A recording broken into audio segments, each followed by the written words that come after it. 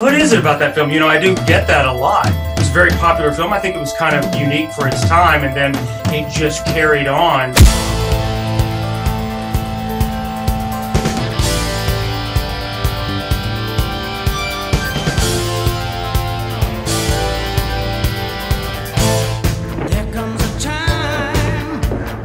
I'm literally driving down Sunset Boulevard after they gave me the part, and I can't call anybody, I can't tell them. I was just driving home going, wow, I just landed the lead in a movie.